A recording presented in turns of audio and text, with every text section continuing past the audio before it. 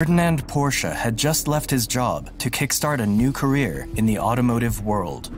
During the next few decades, he created some of the fastest and most groundbreaking vehicle designs for other car manufacturers, turning himself into one of the greatest engineers of all time. And yet, after founding his own car company, his success led him down a darker path when Porsche became embroiled in military projects for the Nazi regime, which landed him in prison and eventually even cost him his life.